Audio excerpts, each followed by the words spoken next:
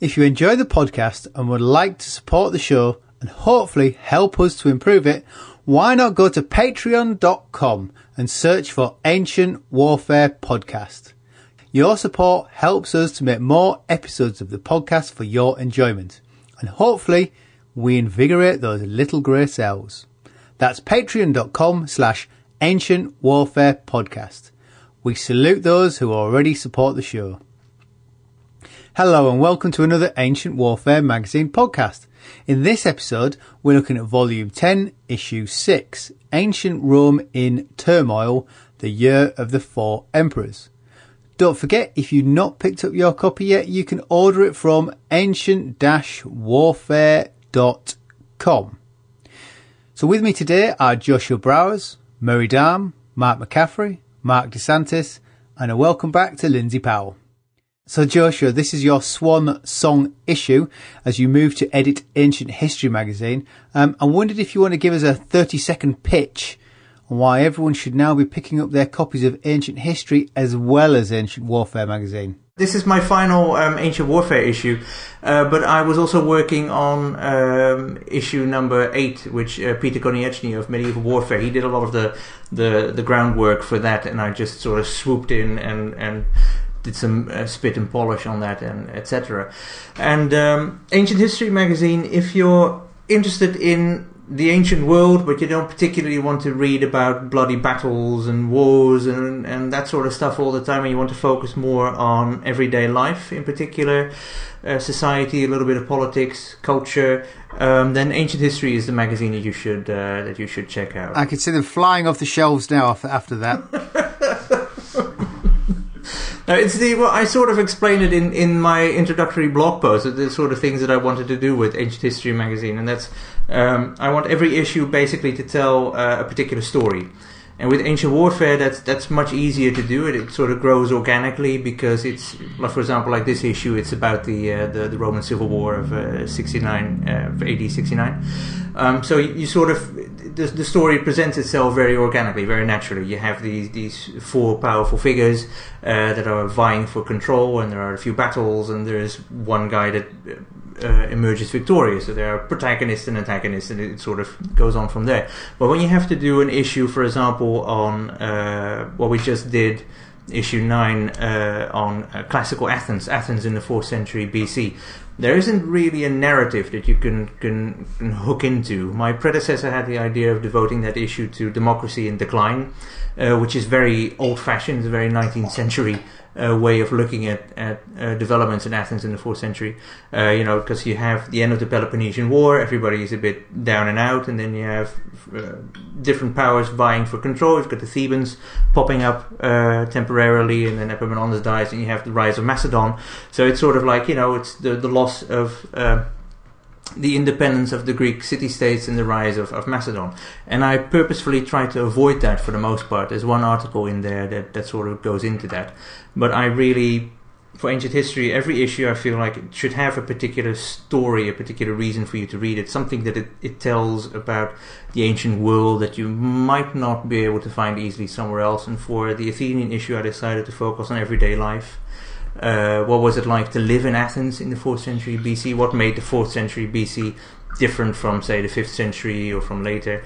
And that was sort of the angle that we took there. So there's some articles on famous figures. So the death of Socrates, which Murray wrote about. There's an article on Xenophon. And there's an article on Demosthenes and Isocrates. And then there are articles about how wealthy Athenians lived, about what the agora was like, how Athenian vases were made in the 4th century BC, and how they were different from before. Just to give sort of a more, let's say, friendly look at what it would have been like to live and walk through Athens in the 4th century BC. And that's sort of the idea that I want to keep doing with Ancient History moving forward, to try and present these narratives that have a strong editorial hand, let's say. The next issue will be royalty, for example, which is difficult, and that's gonna look at what is royalty, how do we define that, and how did ancient peoples define royalty and aristocracy, and how did that work, and what were some of the characteristics, and how hard or easy is it to define what royalty is in an age where you don't have particular fixed titles, for example, that are handed by some supreme king or whatever. So ideally, people should be reading both magazines. Yeah, if you want a full rounded view of the ancient world, you should read both magazines. And one comes out one month, and the other comes out the other month. So it's perfect. Right. Should we look at the Year of the Four Emperors? I don't think we necessarily need to pick through blow by blow, because ideally people should pick up their copy of the magazine to read that through, because it is, it's worthwhile. But I guess for those people who have not yet read their copy, go on, anyone want to do a short summary? Lindsay? Oh, very short summary would be the reign of Nero after the fire of Rome 64. Feeling turns very much against the Princeps, and it ends up consummating in 68 with various revolts. I think there's Vindex is probably one of the key ones, if I got that right. Anyway, point is that a gentleman by the name of Galba decides that he's going to throw in his hat, or his laurel wreath, as it were, and challenge Nero. Nero ultimately commits suicide, and Galba becomes the supreme commander of the Roman world, the Princeps. He, in turn, is actually 3 months or so later challenged by another one who, in fact, was a court favorite of Nero, a gentleman called Otho. I think he's famous because he wears a wig, and a glutton and various other good things which make ripping yarn. And then, of course, at the time he assumes power, there's yet another challenger by the name of Vitellius, who takes with him the Rhine Legion. So this is all happening in real time. And he beats Otho at a battle, as it happens on the Via Postumia. I wrote that article in a magazine. Matters of weeks go by, and already he is challenged by Vespasian.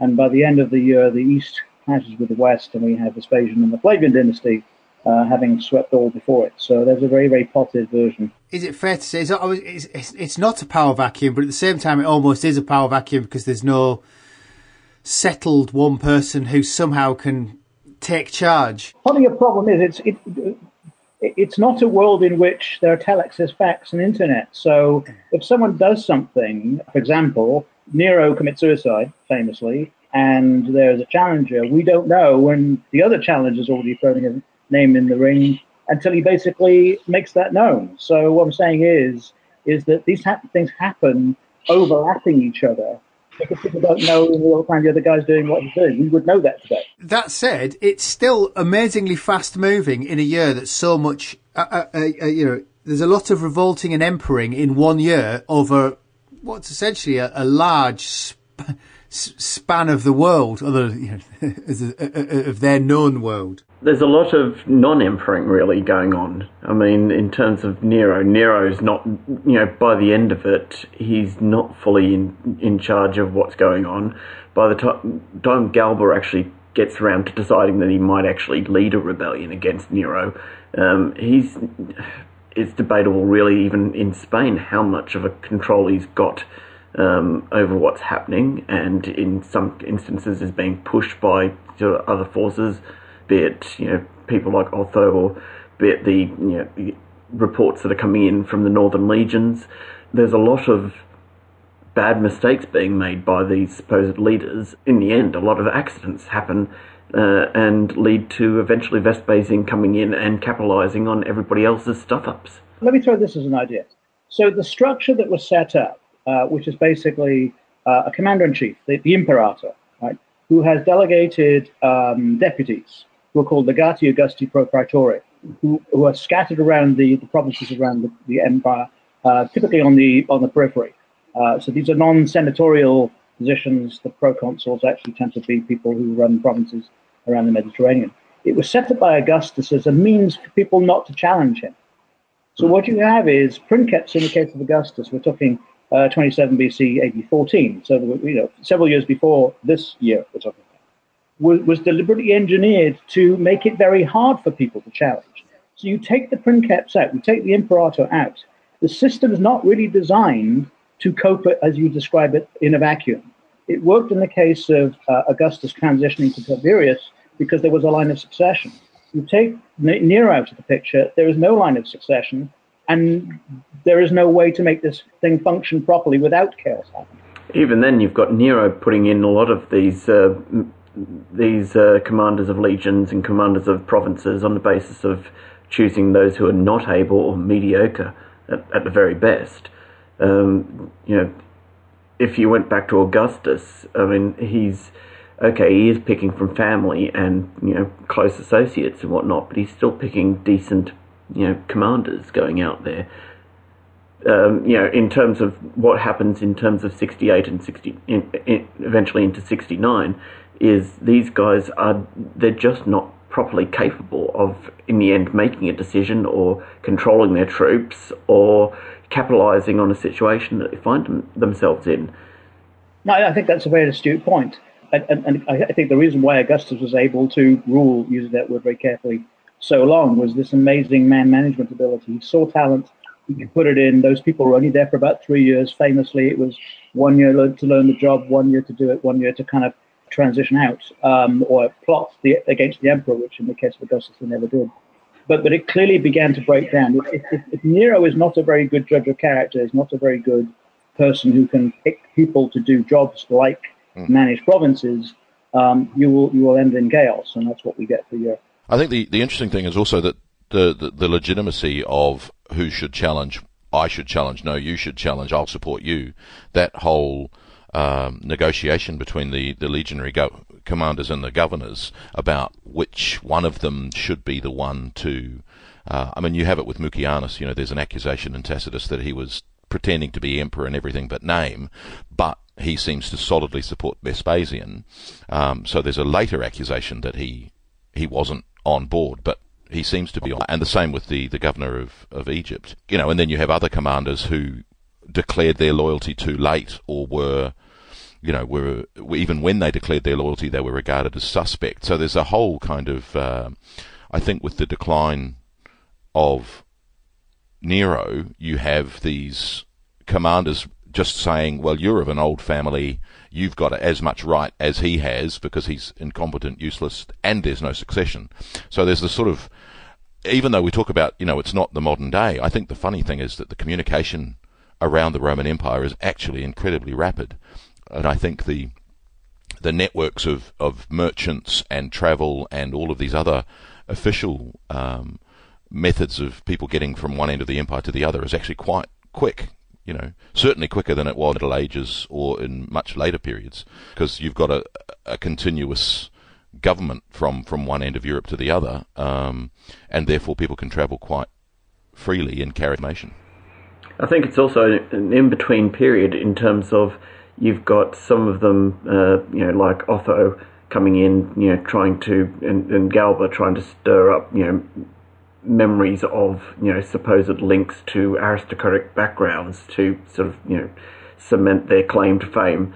On the other hand, you've got the governor of Egypt at the time sort of backing down almost from actually making a claim to anything because he's not really certain that they've moved on enough to actually have somebody from an equestrian background actually, really make a proper claim to having the imperial power.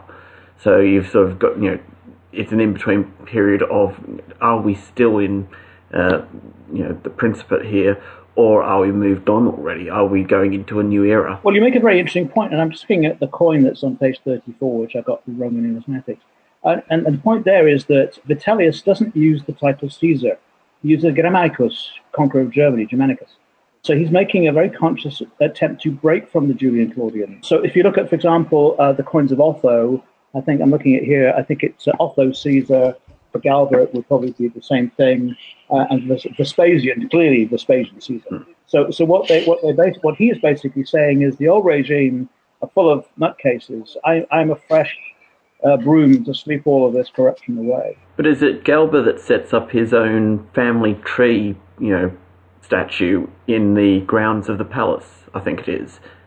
Claiming, basically, just like the Julia Claudians, from Caesar onwards, sort of say, okay, we are descendants from Venus.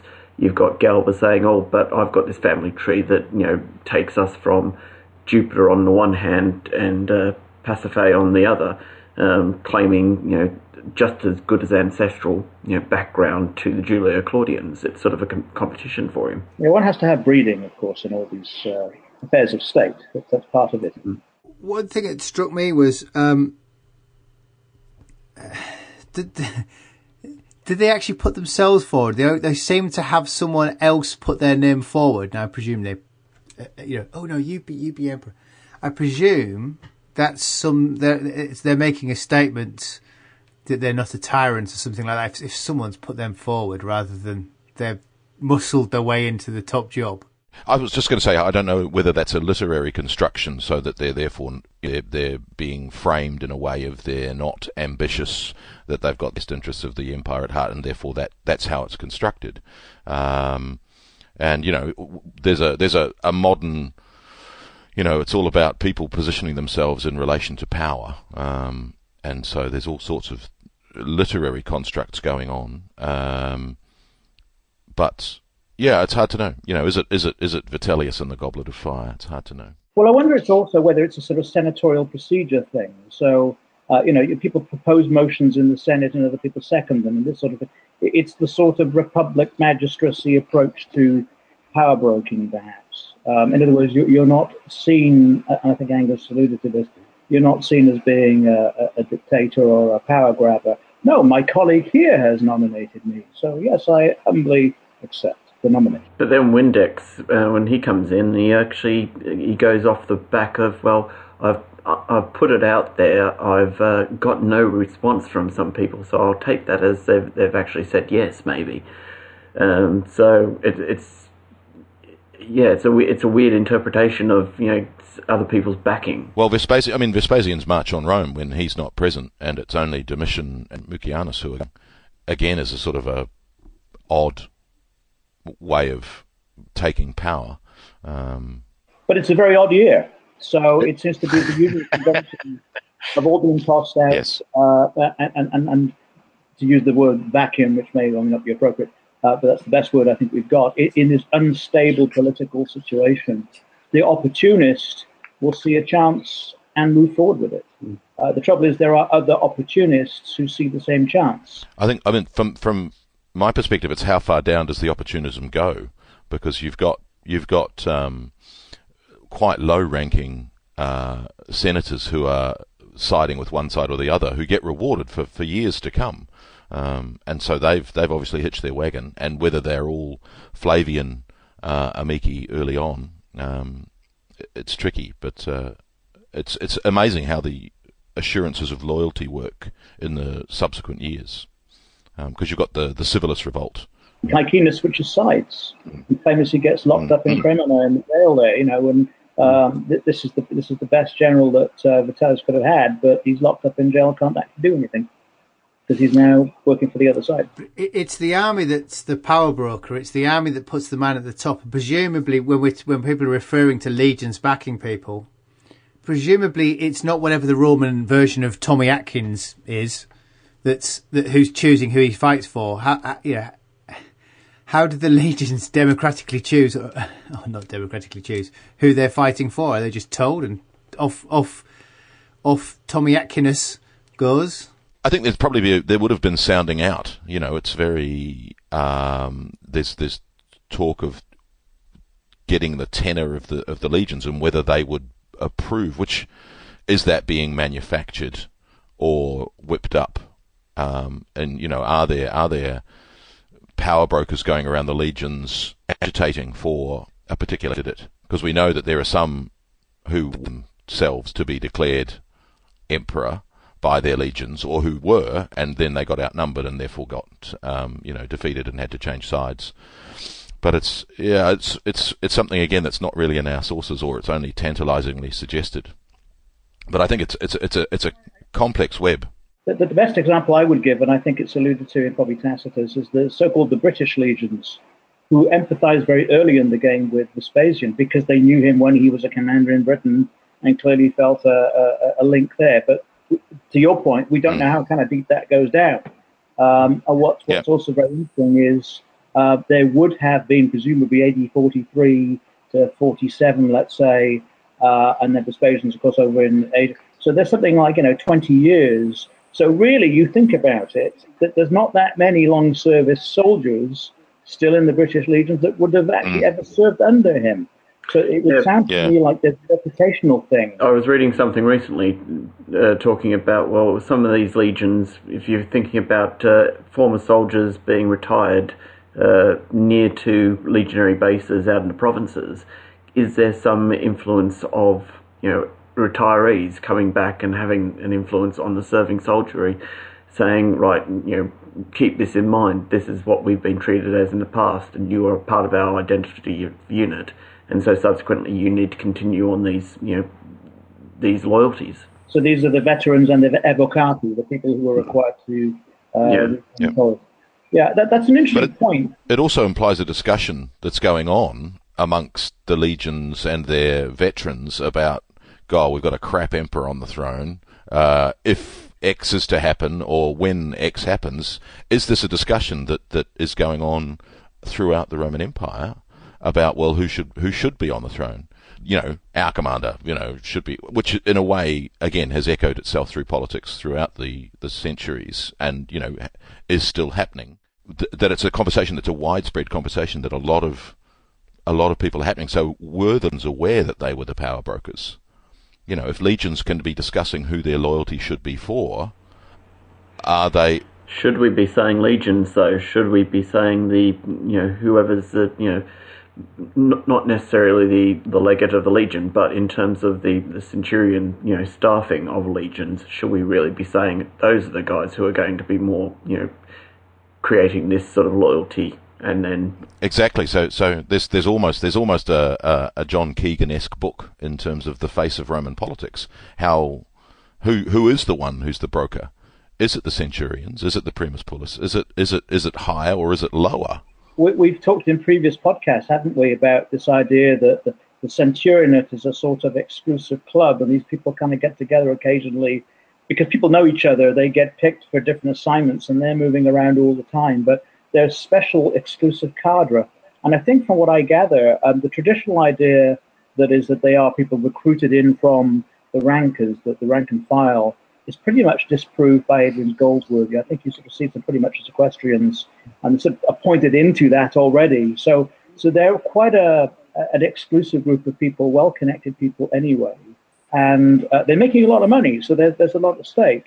And when you back one horse over another, you're putting that all on the line. Is civil war profitable for the legions? I mean, or would they prefer to be plundering over the Rhine? Well, there wasn't much plunder over the Rhine. That was part of the problem. It didn't really work for Germanicus, and it didn't really work for Tiberius or any of the early Julio-Claudians. And I think between Claudius, who decided that Britain was where the glory was, there was none in Germany to be had, and Domitian in his failed missions against the Catia afterwards, of course, he's the other son of Vespasian. The action isn't to be had over the Rhine. I think that's been disproved. So the only places you've got left are going to be Africa. Well, good luck with that, because there's not much south of the Roman border, or east. And guess what? There's somebody already there. So you really don't have a lot of places to go anymore. To go back to my favorite character, Augustus, I think he pretty much worked that out. So we're in an interesting transition. The army, which is sort of developed and structured for offensive engagements, is now having to grapple with the idea that actually the frontiers are beginning to form. And we're now an army of static positions as opposed to mobile, moving around. So the Augustan idea, which was clusters of troops in different theatres of war that could be moved around, now are strung around around rivers or hills or wherever they're based as the geography suits. And that changes the dynamic. There aren't many places you can't actually make any plunder and spoil anymore. Hence, when Trajan starts war against the Dacians, it's kind of news headline making stuff. There's gold in them there hills, and they're very keen to get it. But the legions, it's not all of them. Certain legions were bought off. Does that not make the situation worse as loyalty becomes fickle? It didn't help, I don't think. And the fact they were paid different amounts. I mean, the Praetorians were paid a lot more than the regular unit, so that certainly didn't help. And then by this time, there was an expectation that the man taking control would have an ad locutio, and he'd bring all the people together, and he would give this donative. From Caligula, there's some famous large, I think they're Dipondi or Sesterci, which have him standing on a tribunal, and he's basically raising his arms, and the standards are all in front of him. And these coins were probably given out at the time as a mark of, I'm the new guy, here is your bribe, if you will. And in a sense, it's a terrible precedent because the army, if it realizes that, can manufacture the positioning of new emperors. Because guess what? And this goes all the way. Later on, we see there's a Pertinax and all these other kind of famous characters, where it's a real profitable enterprise to keep foreshortening the emperor's tenures, because there's ready money and cash to be made in this project. It seems that the Roman Empire's problem was that it was from the beginning a military monarchy, and it never had a true, I'll call it a royal family, a family that somehow was more legitimate than any other family in the empire, and that once the succession of the Julio-Claudians came to an end with Nero, that anybody could be made emperor with at least as much claim to the throne as anyone else. And then it just became a question of, well, who's got the military force to back him up? And this is a problem that would bedevil the Romans for centuries. We would see it happen in AD 193 after Commodus passed. It would happen all during the crisis of the 3rd century, and long after that. One of the reasons why I think that Diocletian at the end of the 3rd century tried to, he divided the empire into halves and had each Eastern and Western Roman emperor take a junior colleague, was to forestall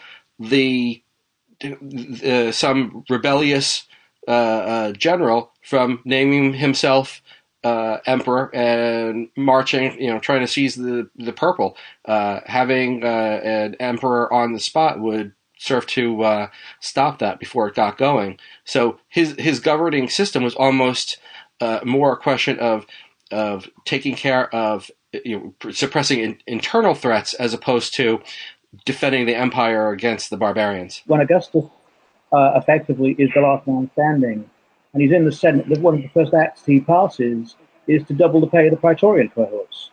He realizes that those are the front line, and wherever he goes, there's always at least 2 cohorts, and they will do anything for him. So you have the same dynamic all the way through the later periods, and I would imagine that, interestingly enough, I mean, the only guy that was in that bunch of 4 between Galba, Otho, Vitellius, and Vespasian that was not the general was Otho, and look what happened to him. The other ones were all military people. As we all know, the legions looked exactly the same as one another. As is portrayed in all the films, they're all exactly the same. So, how did legions fight one another? That's very interesting. In the Via Postumia battles, the so-called battles of Bedriacum or Cremona, the descriptions that Tacitus gives us, I think, are quite evocative. First of all, they're basically fighting along a road or on either side of a road, either in daytime or darkness. And I think it's the first battle, they agree they're simply going to put their peeler down. They're not going to throw their peeler. They're just going to go into let's put it this way, a football scrum or a rugby scrum, and they're going to push each other back and forward. It's going to be a stabbing contest, and last man standing will win. Is it also the first one that it's because of the terrain that they can't really deploy properly in terms of their formations, and I think it's only 2 of the legions really can actually organise themselves properly, and it just adds to the turmoil of it. It really is, and it's fascinating. In a sense, what we see is the inner workings of the legion, which is to say, when all of the ideal things that it needs to have working for it, either location, and command, when those things are taken away, it doesn't function terribly well. And there are all these wonderful descriptions of Otho's troops all mingled in with civilians and carts and mules and not able to get to their standards. Or in other situations, they can't see, and some of the Vexilla standards are grabbed by the opponents. So the people go charging after that, thinking that's their unit. Well, it isn't. The opponent's now got the unit. And it's just fascinating how when you start putting people in the same kit and they speak the same language and they use the same drill and the fighting doctrine, it's a bloody mess. And you see, I think the casualties claimed for the first Battle of Edriacum about 40,000. I don't know if that's true or not. It sounds an awful lot of people to me. But what's very haunting is the descriptions of the battlefield afterwards, where Plutarch, for example, goes with a former witness to the battle and he describes how I think there was a temple, and how the bodies were supposedly stacked all the way high, and he couldn't believe there would be that many bodies. But if you think about it, in a small confined space around a town with a road running through it, it might be possible. And I can imagine that the Roman army did not function very well in that situation. Presumably, they were potentially fighting, if not friends, comrades from the past that have fought with. Well, there's the famous story in there. I think, again, it's related by Tacitus, where a father and a son find themselves fighting each other, and I think the father is killed and the son weeps. And, of course, all the men realize around him that what's actually happened, it's a terrible tragedy. And then the line in Tacitus, paraphrasing, is, and yet they carried on regardless because their job was to kill everybody else that they found. So there's this emotional idea that, yes, we are killing brothers. And I think the important thing to realize here, in a sense, part of the storytelling by the Roman annalist Tacitus is to highlight how terrible civil war is. Romans work well in foreign wars, what they call foreign wars. That's to say they deal with opponents who are non-Romans. There is something sinful, terrible. It goes all the way back to Romulus and Remus, of brother fighting brother, citizen fighting citizen. It's bloody, it's awful, and it brings shame on everybody. So Vespasian comes out on top. Mary, do you want to tell us what he did to secure the peace after winning? Well, I think the most intriguing thing there is in terms of the loyalty of the people that he's got around him. What I think happens is he basically lines up a whole succession of who's going to hold a post as soon as he's in power, but from quite low senatorial positions onwards. So I think he secures the praetor urbanus positions with loyal followers. There's one who is temporarily kicked out of office because his loyalty is suspect, and the others are very clearly Flavian adherents. And that continues not only in the lower positions, but also the consulships for the next sort of 6-7 years are all men who seem to have been rewarded for their loyalty during the year of 69. So I think that there's a vast network of securing loyalty. There's a big meeting that's held in Beirut just before the march by Mucianus and Domitian with the 13,000 men back to Italy. So there seems clearly to have been a sort of a vast discussion about what do we do, how do we do it, who's with us, who's against us on the way. So I think that that I think is taking advantage of all of the old-fashioned political amici, friendships, loyalties, what we were talking about before, well, the British legions will be with us because we commanded them 20 years ago. All of that, I think, is all mixed in at once. And I think whether there was a discussion about will it, is there enough for us to make a run for power, it certainly smacks that way. And what we were talking about before, about people saying, I don't think I can throw my hat into the ring, I'll support you, it does tend to suggest a sort of a vast network of power brokering. Well, you've got me, therefore you've got my legions. I'm the governor of Syria, I'll support you. I'm the governor of Egypt, I can't give you any legions, but you've got my grain, therefore, okay, well, we've got that.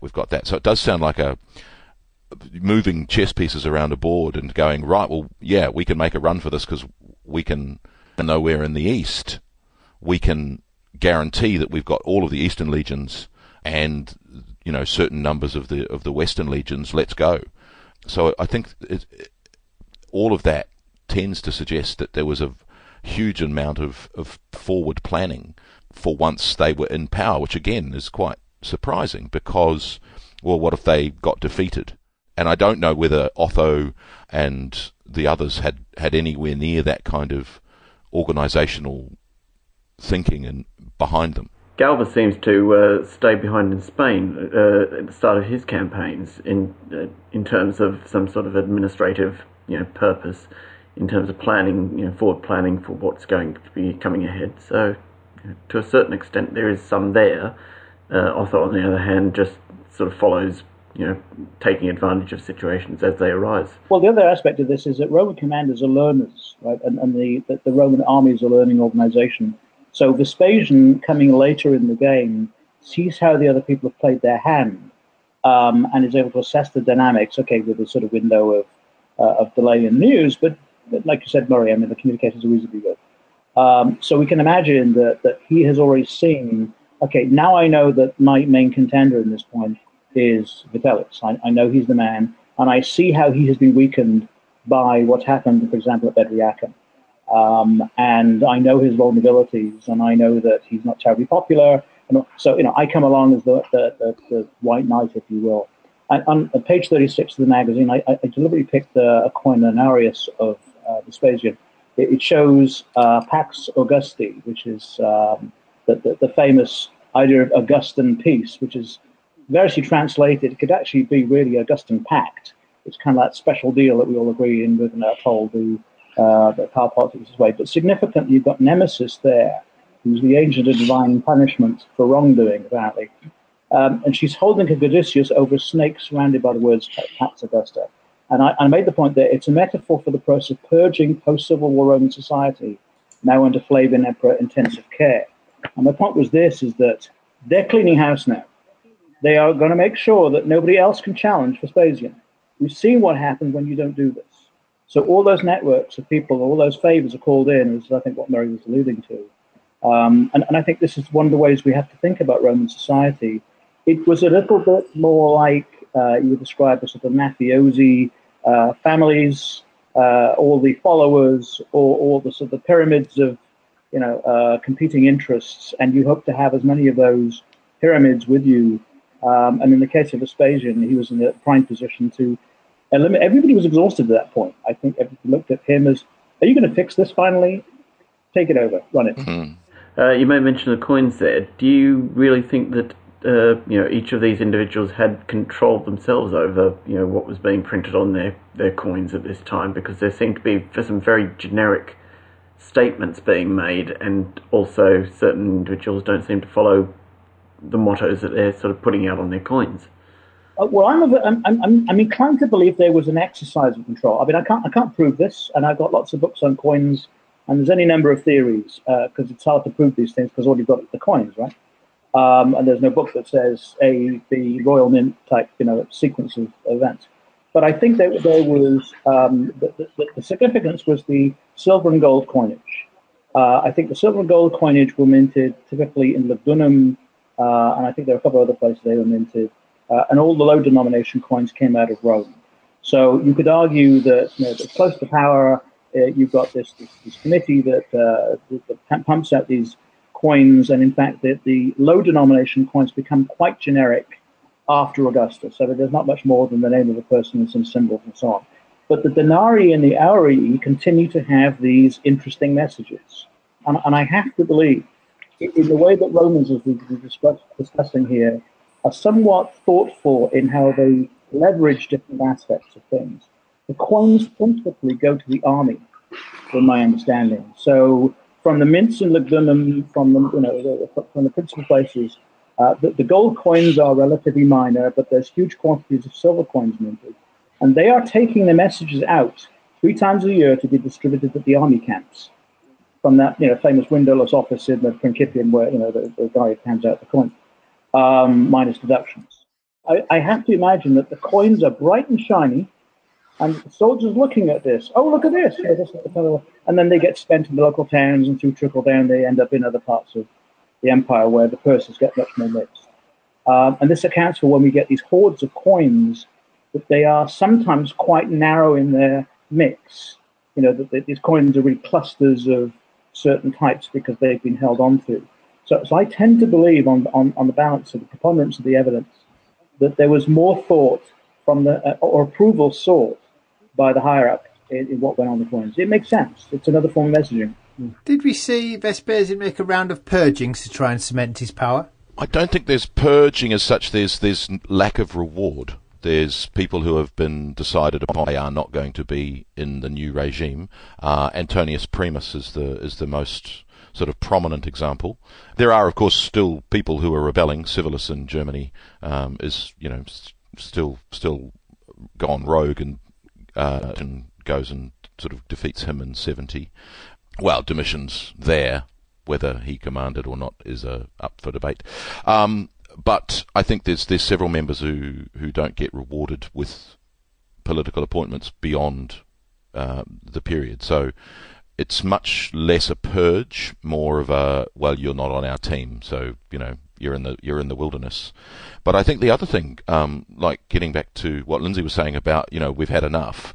I think one of the things about legitimacy that we were talking about earlier is that the Roman, they seem to have wanted succession. And with the Julio-Claudians, it took Nero for that to really be disintegrated. And I think with the Flavian dynasty, again, it takes Domitian for it to again be rejected completely. But there is a pleasure and a security in having Vespasian, Titus, and Domitian, and presumably at the start their offspring would have been intended to succeed as well. But then with the tyranny of Domitian, that all falls apart, and then you get the succession of the five good emperors on a different model, which all, as Mark was saying, goes to pot when Commodus gets chosen by his father. But I think that the Romans seek out that sort of legitimacy in terms of having a family in power, having an imperial family gives a sense of continuity. Which is a profound irony, because the Republic, the Res Publica, the Commonwealth, which despised regnum, the whole idea of kingship, effectively embraced it by another name.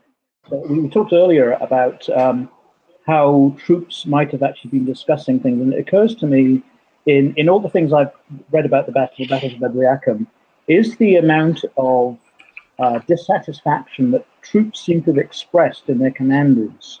And there's that scene at the end of the first one where the two losing commanders on Otho's side slink away because they know they're going to get 10 ton of bad noise coming out of the troops if they go back to the camp. But the poor guy, I think, who's left there has to face the music. And all the way through, you get the sense of, in Tacitus's description, that the troops are near mutiny. And it's extraordinary to think that we're given this idea in this, as somebody pointed out, this uniformed Roman army where everywhere is the same thing, which of course is not true. But the idea of discipline, it's an incredibly efficient, obeying all the orders. There is this undercurrent of suspicion, and I think these guys are incompetent, don't you, Marcus? Yeah, I think so too. We saw this under Germanicus. We saw that in other different people. So there's always this element of the troops can challenge their commanders. And it goes back to the idea of the contio, I think, where a Roman stands up in front of the people, his constituency, and has to make his case to be elected as an magistrate. And I think Roman citizens, even in the furthest reaches, understand that commanders are accountable to them as Roman citizens at some level. And when they show incompetence, they question that. And if necessary, they will say, "You're out, we're taking over." And it's a very different view of a disciplined army. And I suppose that's the reason why they had to, through, again, things like coinage and the worship of disciplina, create the impression that we hold these things dear and close to our heart, because without discipline, the whole thing falls apart. We can't go into the realm of chaos, because then you have civil war. But the leaders that, as you say, slink off at the end of that battle, is it not partly, a hangover of the, they are basically commanders who have made their names during the career of Nero, and then they've come into this new arrangement of fighting for Otho, for example. He doesn't really seem to take much account of what they have to offer him in terms of advice. The battle isn't that well planned. Are they just trying to think, well, hold on, what's going to be the reaction? We don't know what necessarily the outcome will be for a losing commander here, because the game rules have changed since Nero, and better to be off and surviving rather than wait around and see what happens in an uncertain predicament. Well, I'm going to be less generous to them, because I think that what they realized was they made a complete and utter pig's ear of it, and they would have been lynched. I mean, the legions were in very, very bad shape. I mean, if you read the accounts, you get this amazing idea that some are spoiling for a fight and they want to take them on, and the commander's saying, "No, you can't do that because we aren't ready," and so they do that. And on the other hand, for example, you've got situations where people break ranks and they go charging off, and then they find they're in a predicament, and then Antonius has to go taking cavalry at his own risk to kind of rescue those people. You just get this general sense of not disciplined professional army, but dare I provoke it, it's a sort of rabble, effectively. And I wonder if this comes back to the idea of the command. The command is not strong. And the reason why, for example, Vitellius does so bad, and also particularly Vitellius at the second battle, is because they've locked up Caecina, who's the best general that they've got. And you've got these legions marching in to face a much better organized force from Vespasian through his surrogates. And, they're left to make their own decisions, and it's chaos. So unless you have a strong commander on the field, it ends up in a very bad place. Should we go to some questions from the fans? From Alejandro on Patreon. Patreon questions always get answered if you're not a supporter. You can find us on Patreon. Ancient Warfare Podcast, you'll find us. If you want to tip us $1 or $2, it would be very much appreciated. How aware of the internal turmoil were other regional powers? The client states, you would think, would be keenly aware. How far did this awareness spread? Any thoughts on that? We've already stated that news spread like wildfire. Well, I haven't researched it, so this is just a step in the dark. But I don't know that there were, at this time, we're talking 1868, but there were that many client states anyway. Again, compared to Augustus' time, where there were several of them, satellite states around, most of them had either been absorbed in or were actually sided with Parthia, would have been on the eastern side. So news spread. I mean, as Murray pointed out earlier, news spread got around. I don't know it made that much impact. I think from parallel situations, we know that the surrounding empires knew what was going on in politics, and whenever there's a moment of instability or a regime change, such as when Antoninus Pius dies, suddenly anyone who was looking for an opportunity to attack does. The Parthians being one of the first to take advantage of anything like that. And I think again Vespasian takes steps to stop that from happening by securing his rear in that regard.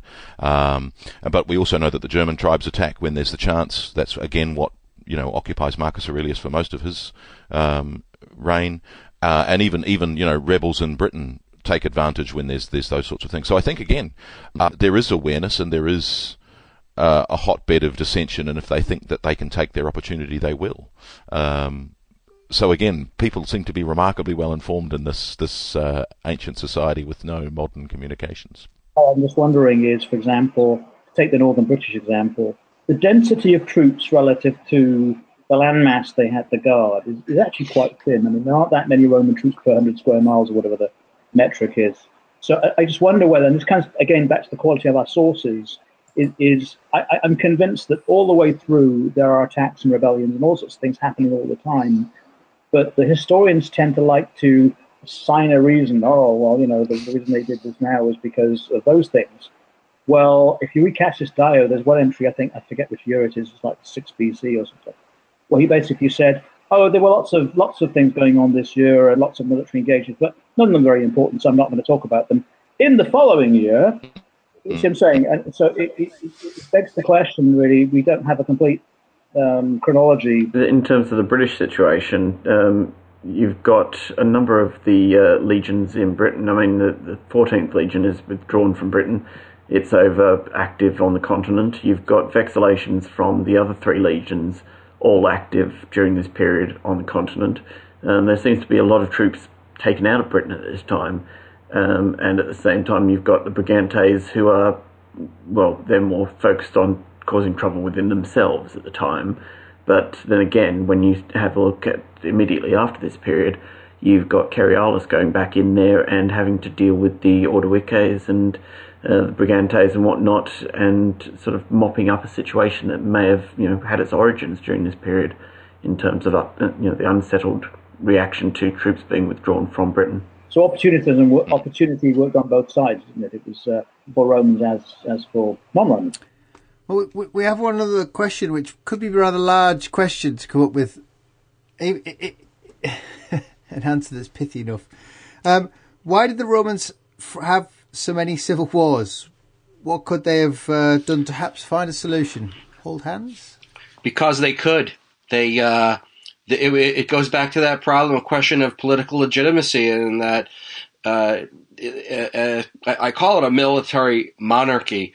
It was essentially you had a monarch backed up by the army, and that's what put him in power. That's what kept him in power. I think that's Augustus. I think that's every other emperor after that. And now, obviously, in any state in the ancient world, the military was going to be a vital component of the power base of a monarch. But it would seem to me with the Romans, and there are several strands to this, that once you got beyond a grouping of rulers, emperors, let's call them, that were regarded as legitimate, these are the people who hold political power. Nero dies. Essentially, anybody can name himself or declare himself to be emperor, make a bid for imperial power, and the situation did not lend itself to long-term stability. There were periods of stability where I think the Romans were very fortunate, say, with the good emperors, to go from Nerva all the way to Marcus Aurelius without too many difficulties in transition of power from one to another. But when that system broke down, you tended to find various generals from various parts of the empire, each declaring himself as the emperor, main claimant. We also see that the Roman Empire had at least four, in these big civil wars of, say, AD 69 or also in 193, you start seeing the Rhine legions are talked about as some sort of unit or grouping. The Danubian legions, the legions in the east. There's also the British legions. And the bulk of the Roman army had been deployed on the frontiers far away from Rome for so long that it would seem to me that they developed almost like their own sort of, I don't want to say a class consciousness, but their own sort of, they had their own interests, okay? And the Rhine legions had their commanders. The Danubian legions didn't necessarily support them. They supported their own people. The British legions were very similar. So whenever there was some period of instability, you had differing groups wanting their guy on the throne, and that was just another recipe for civil war. So earlier I talked about, for example, the way that Augustus set up the structure. And what he had created with these legati Augusti assigned to a particular province was army groups. So Mark's point there is well made in the sense that by appointing someone as the legatus, the delegate, the man who is the emperor's delegate, with all the powers to make decisions, and all of the military units responding to him, he does create an army of Germany, an army of the Danube or whatever. And in fact, when you read Tacitus about the AD 14 mutinies with the Rhine and the Danube legions, it is because they're grouped in that way. So there's Upper Germany, Lower Germany, and I think it's the Rhaetian legions, I forget which ones, or Pannonian. And they are really identifying with each other. And it's one legion can exert power over another one because you say, well, you really didn't want to do this because, this is the wrong thing to do. When in other cases, the legions who are pro the cause lean on the other ones and whip them up, and then they all start mutinying. So I think that the weakness of creating this regional army with a power base is if you get a weak commander, and this is my next point, if you don't have good governance, strong command, and the lack of discipline, it becomes weak, and disruptive element can come along. So to go back to the AD 14 mutiny, one of the causes of that mutiny was the recruits to the army of 6 AD, which was sent off to Illyricum to deal with the Pattonian revolts there, was basically made up of a lot of conscripts from Rome who had been pretty much press-ganged into serving. and they were already now something like 8 years in military position, and they were frankly cheesed off. They were ready to go, and they were agitating for better conditions and pay. And when Augustus dies, they see an opportunity to whip the other people who were professional soldiers into following their particular course. And at the end of the mutiny, one of the things that Germanicus does is he contrives to have those men shipped off to Rhaetia. He takes them out. He understands that they are a cause of problem, and he just moves them out and puts them into a harmless situation. So again, there's a good example of good command taking over in a situation which had been allowed to get bad. I think there's another factor in terms of the mos maiorum idea, in terms of, for a lot of the period, a lot of Roman history, it is the way things have always been done, and people know what the game rules are, and every so often people want to break those, be it a Sulla or a Marius or a Caesar, or down the line, when things start to fall apart with Nero, you get civil wars coming in when people don't play by the rules. But for most of the time, I think we sort of over credit the imperial system in terms of saying it's got its control over these legions in these different areas. It's more that it's not necessarily by design that they are actually following the way things have traditionally been done, and I don't know, it's more personalities, individual personalities running amok that sort of break the system down. I mean, that's why they keep coming back to it after all, time and again. The funny thing is that they tried to solve it.